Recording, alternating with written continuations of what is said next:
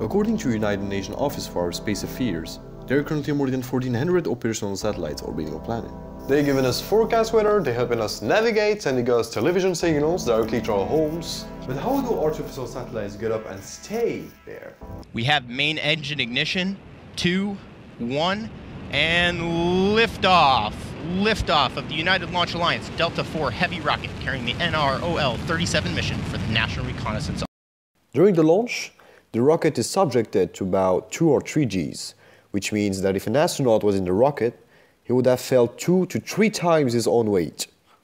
It can be difficult for them, but like astronaut Scott Kelly, the second American having spent the most time in space, told me, well, the reason I agreed to go to the space station for a year is that I knew it would be really hard, and I was right. And that's the best thing I like about being an astronaut and having the privilege to fly in space is that it's hard. In the universe, all objects having a mass attract each other. This is called gravitation. So if we release an object on the surface of the Earth and the object will attract each other and the object will fall to the ground. Imagine you launch a ball from a mountaintop. The ball will fly parallel to the Earth until gravity actually pull it back down to the ground. Now imagine we call Hulk.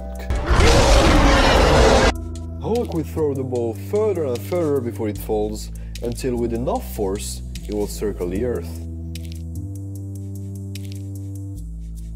In fact, the ball is constantly falling to the Earth, but its speed allows it to get away from the Earth to follow the Earth curvature. If a satellite is closer to the Earth, it must travel faster to maintain its orbit. The most common orbit is a low Earth orbit, with an altitude between 160 kilometers and 2,000 kilometers. For example, the International Space Station orbits about 400 kilometers above Earth and needs a speed around 28,000 kilometers an hour to stay in this orbit. The atmospheric drag slowed down the ISS. To deal with it, the station fired onboard engines to make it recover altitude.